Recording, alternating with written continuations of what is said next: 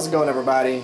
So we're out in the small forge and we got a piece of steel right here that I want to forge into a knife.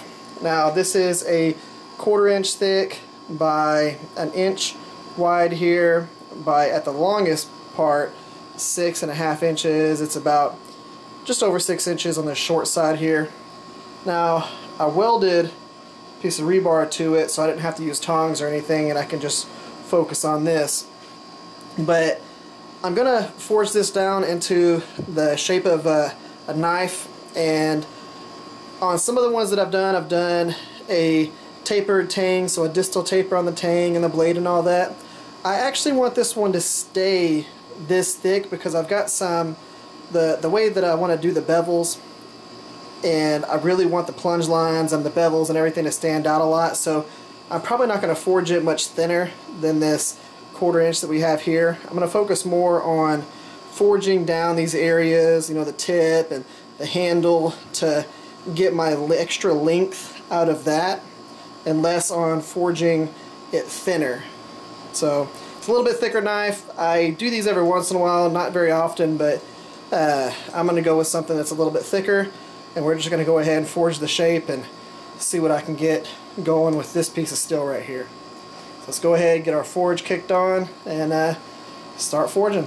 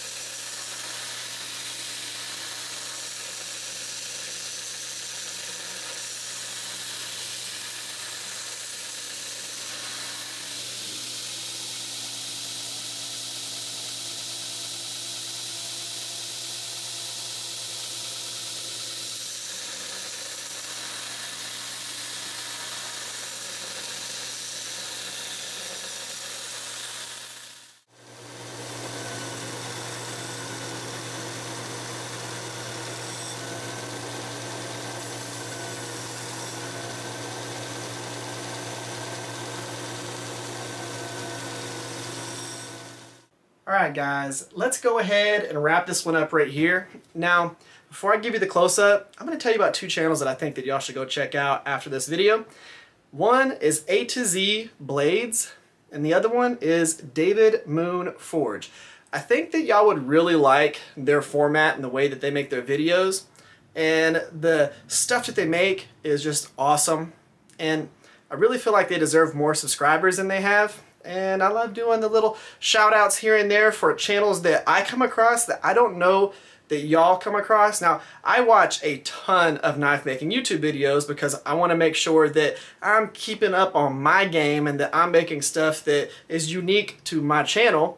I love doing that stuff, but if someone's already making something, I kind of want to let them do their thing and I'll make something else. So I'll go through and I'll watch a bunch of different videos on different channels and things like that. But I really feel like they deserve more subscribers than they have. So if y'all would, I'm going to leave links for both their channels in the description below. Go give them a subscribe, you know, blow up their comment section, stuff like that. I think that they would really appreciate it. And I think y'all really appreciate the type of content that they create. Now, with that being said, let's talk about the content that I created. So this is where we're at so far with this build. Now, I kind of had in my mind that I was gonna do like a bird and trout style knife, and I didn't know that it was gonna be this particular shape. But once you start forging and you start going, you start seeing it in your head and you're like, alright, cool, yeah, this is the way that I'm gonna go. But I really like the way that this tang is set up.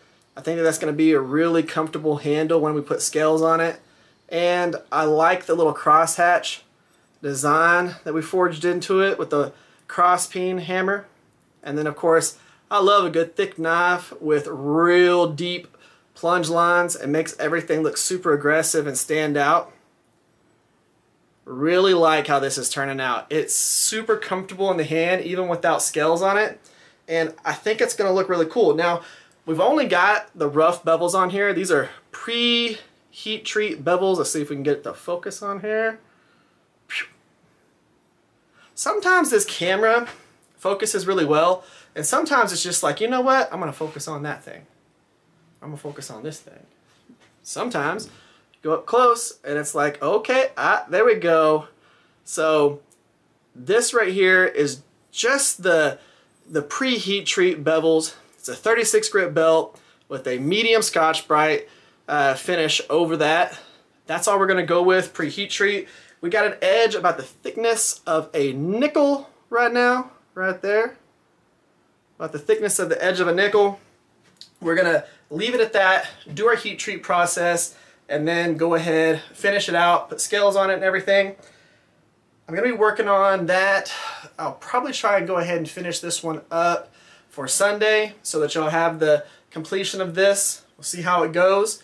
Now, the scales that I'm gonna end up putting on here are really cool burl scales. They look really awesome whenever you actually shape them and do all of that, and it's a real cool color. So I'm gonna end up going with these scales on here. So it's just gonna be a good looking knife.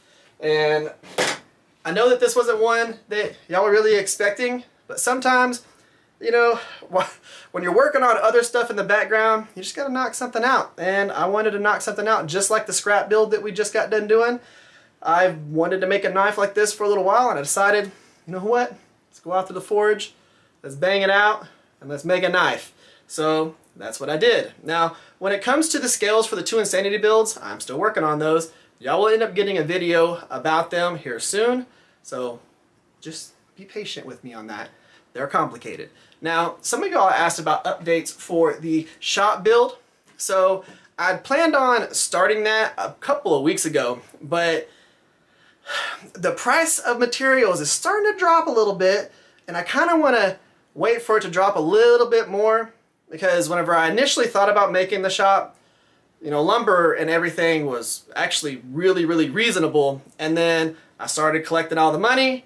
By the time I had all the money together, everything was like twice as expensive. So all the money that I originally saved up was not the amount that was necessary to build a shop. But now the stuff's starting to come down a little bit. I'm going to wait for it to come down just a little bit more so I get the bigger bang for my buck. So I still plan on doing that. I'm already collecting materials as they start dropping a little bit so that I can start the process, but just bear with me on that. I want to make sure that I'm not, you know, spending a ton of money whenever things are kind of working their way down. Plus, I'm waiting for it to be not 100 something degrees outside because it's too hot to be messing with that. But that's where we're at with this. Tell me what y'all think about this build. Do y'all think that that's pretty cool? Do y'all like this? Do y'all think that my camera should focus better? I'm excited about it. I think it's a cool profile, but y'all tell me what y'all think about it. And guys, go give those channels a peek, see if you like what they've got going on. Maybe subscribe to their channel, see what's up. But when it comes to my channel, you know, make sure you give this a thumbs up, share this video or one of my other videos, subscribe to this channel. You know, I've thought about it, and I think I'm gonna do a 25,000 subscriber giveaway. Don't exactly know what knife it is. I do know what knife it is, but I think I'm gonna go ahead and do a 25,000 subscriber giveaway. I'll give y'all more of a insight onto how to win that giveaway knife whenever we actually get closer to the 25,000 subscribers. But without further ado, thank y'all for coming by. Thank y'all for spending your time with me. Y'all have an amazing day. Y'all stay safe out there. I'll catch y'all next time.